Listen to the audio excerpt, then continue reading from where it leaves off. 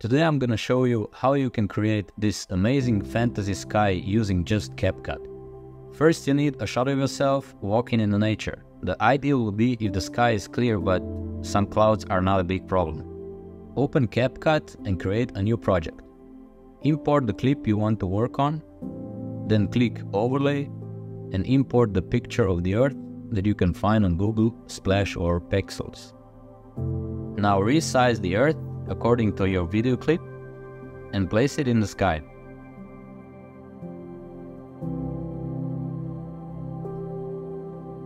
Now what you need to do is stretch your picture of the Earth through the whole video. Now move up to the video clip, copy it, click Overlay and pull it down into the beginning of the video.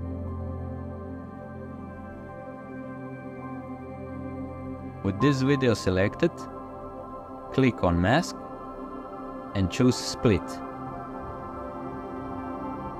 Now turn the yellow line around so you can see the Earth. Now be careful so the line doesn't cover the person. Now pull the arrows up so we can make a nice mask. Now click on Overlay again and import the moon. Click on Blend and choose Filter.